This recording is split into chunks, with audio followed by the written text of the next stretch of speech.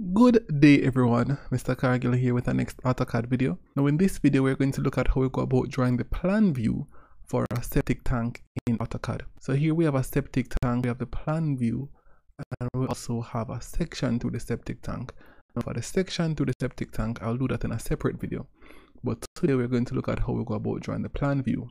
Now the dimensions for your septic tank will vary depending on the amount of people that are living in the building that you're designing the septic tank for. For example, let's say we're doing a septic tank for a residential building with 5 to 9 people living in there.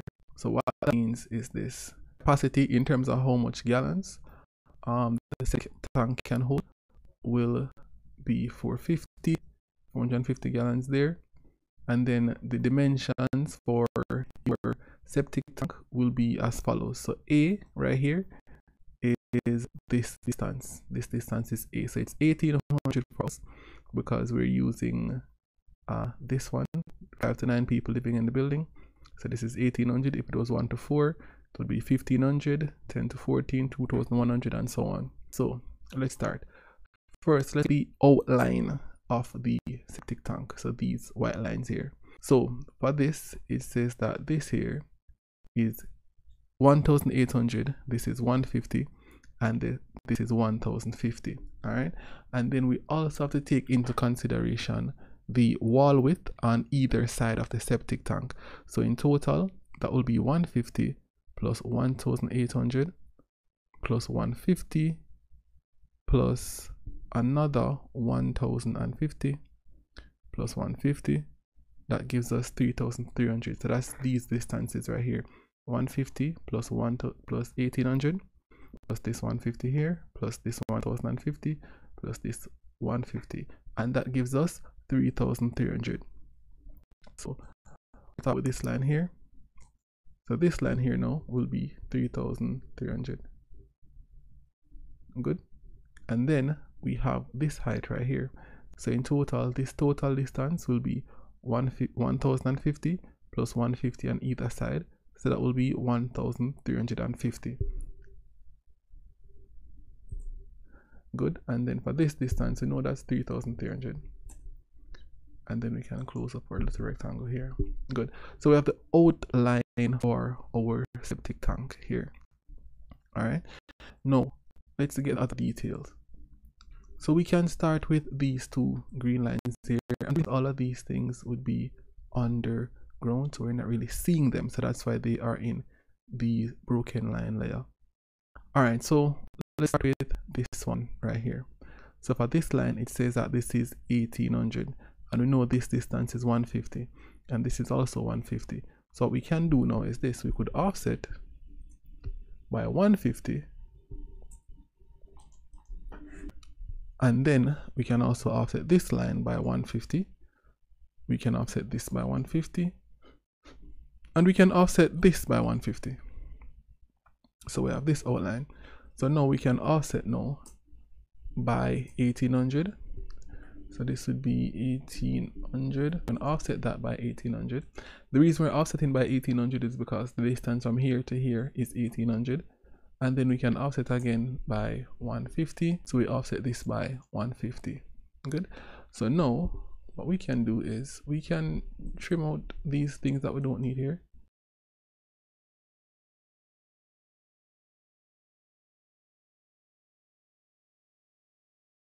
And then the last lines to trim would be these lines. All right. So we have that. And then we can do this now. We could wait until we're finished. Then we just change all our lines to the correct layers, but just to, you know, not get confused and understand where we are and what we're working with. All right, so let's put these lines in a hidden layer. So that's our hidden layer right there. All right, my line type scale might be a bit too large, so let me just listen my line type scale to about 0.25. so these broken lines show a bit better like that. So let's get these parts here, this yellow part, okay, the representing the black walls and stuff. All right, so let's do this. For that now, this is what we're going to do. This total distance here is 825, and this is a square. So how do we get 825? So this is 525 plus 150 plus 150, and then that gives us 825. So what we could do now is this. We can just draw a center line. So let me get a center line from here. All right, and just find the center of one of these lines like this. And let me just extend it a bit outside of the drawing like that. Extend it on this side also. Lovely. All right, and then now this distance is 825. So we can offset by 412.5 because that's half of 825, so 412.5. So we offset up and we also offset down like that. Lovely. And we can trim out some stuff that we don't need. For now, let's just trim these. I shouldn't have trimmed the center line, but it's no problem, we can draw it back. All right, so what do we need now? So for this is what we're going to do. I'm going to offset this line here by 825. So offset by 825. Nice. So with that now we have all that we need. So we can just do this on one side and then we can mirror it to get it on the next side. So let's trim this. All right, so let's trim this right here. Lovely.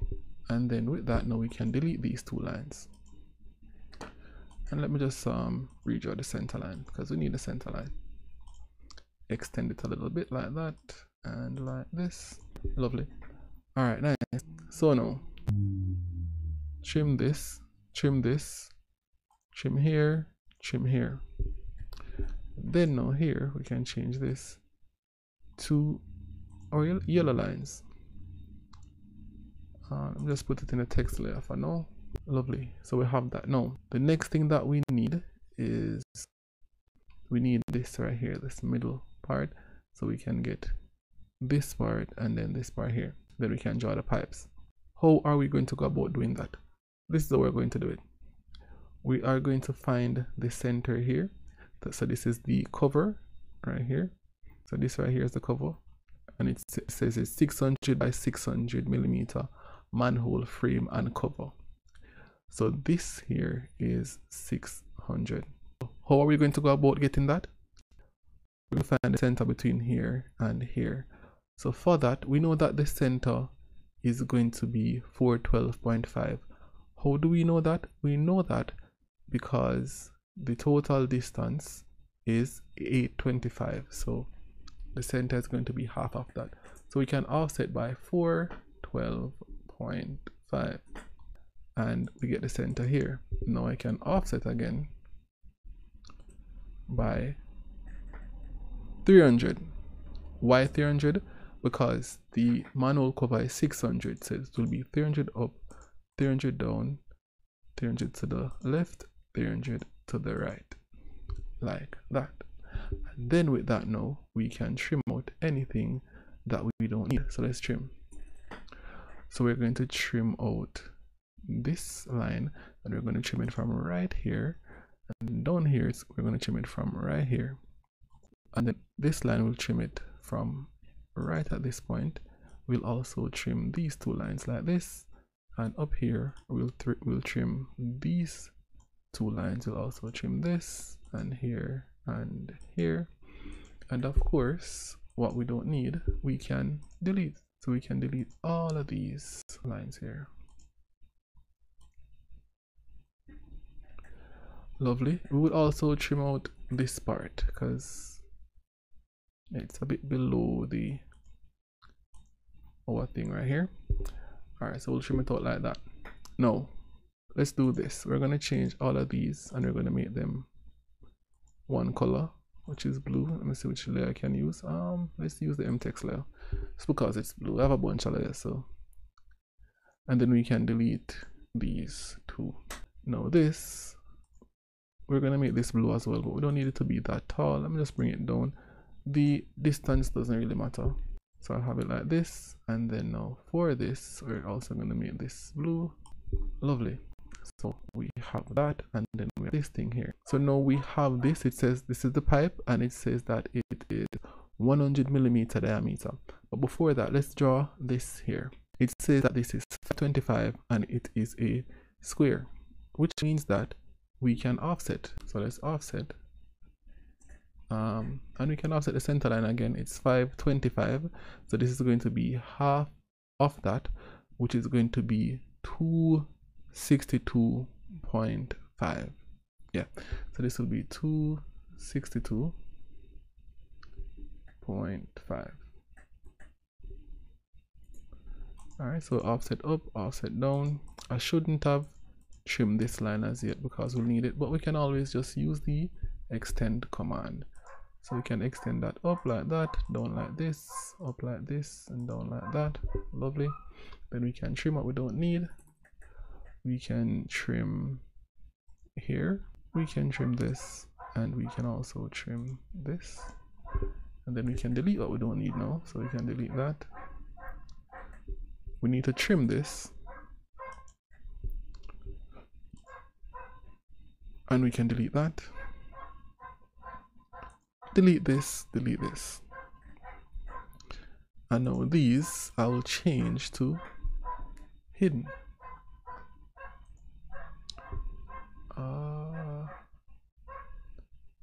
Yeah, so I change those to hidden. So these should be in the hidden layer as well, not the center layer. So there we go. Alright, lovely. Now, what else do we have here? We have our PVC pipe, 100 millimeter diameter. So what we're going to do now is we're going to draw a circle. Alright, and this shouldn't be in the center layer, it should be in the hidden layer. So we select a circle from right here. It says that the diameter is 100, so the radius would be 50. So there we go.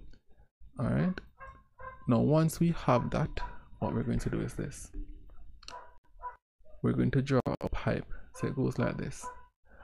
We're going to draw it out. The length doesn't matter, just bring it a bit outside of the drawing like that.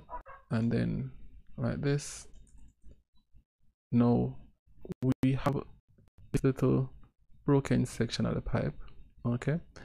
Now for that part of the pipe, the distance, we're going to do something like this. It's not really to any specific scale or anything. We're going to draw a circle. So I'm just going to start the center of the circle about somewhere here. So this is the center line. This would be the top of our pipe. But we're going to just start like somewhere about here. Doesn't really matter. I'm going to draw a circle there. I'm going to copy this circle. I'm going to copy it from this point here, the lower quadrant. I'm going to bring it down. And I'm not going to draw it exactly below the next circle. I'm going to bring it a little bit over to the right like this. And then now what I'm going to do, I'm going to do a few trims. I'm going to trim. So I'm going to trim out this part of the circle over here. Good. And then the next part I'm going to trim. I'm going to trim a portion of this part of the circle. I will trim like about right here. Right here. Instead of using a circle, what we could use actually is the fillet command. So you can use a fillet, can click on here, and you can set your, you could set your fillet radius to about 10, and we can do a fillet like this. Alright, so there we have our fillet. Now to get the finished look, to get it looking like this that we have here, what we're going to do is this. We're going to trim. We're going to trim this right here. And we're going to trim here, so we get this little thing. What that says is that a portion of the pipe is cut off. That's all it's saying. Yeah, so with that, now this is the pipe. Oh, and of course I would trim off this piece of the pipe here. Good. So once I have all of that, now I don't need to do it over on this side. Highlight all of these lines here like this. Also highlight this line and this fillet here. And we need all of these lines. So these lines also need these two here, these two lines, and we need these two lines here. We need this circle and this line. And then what we're going to do is we're going to use the mirror command. We're going to find the center here, and then we're going to move our Then we're going to move our mouse down and just click down here, erase source object. No, we want to keep the source object. So now we have this, and all we have to do is we can trim out this line right here that continues down. We can trim that there and then trim it right here also. And then with that now, we just need to trim this portion, trim this portion, and trim this here, and trim this down here. And just like that, we have our plan view of our septic tank. And in terms of dimensioning this and labeling, I will zoom over to this one that's already done, so you can look at the different dimensions, and I can zoom in on each of these so that you can see the labels. You can pause and put in your labels. So that's that one. This is this one for the pipe, which is right here. And then now this one is for the manhole cover.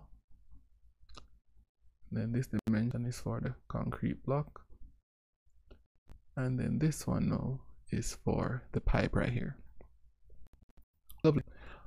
Alright, and then you have all the dimensions that you can pause and put in the dimensions. Alright, so thank you for watching. I do hope you found this video helpful. In the next video, I'll do the section through the septic tank. If you found this video helpful, please remember to like and subscribe and comment down below. Let me know what other videos you would like for me to do. So thank you for watching and have yourselves a fantastic day.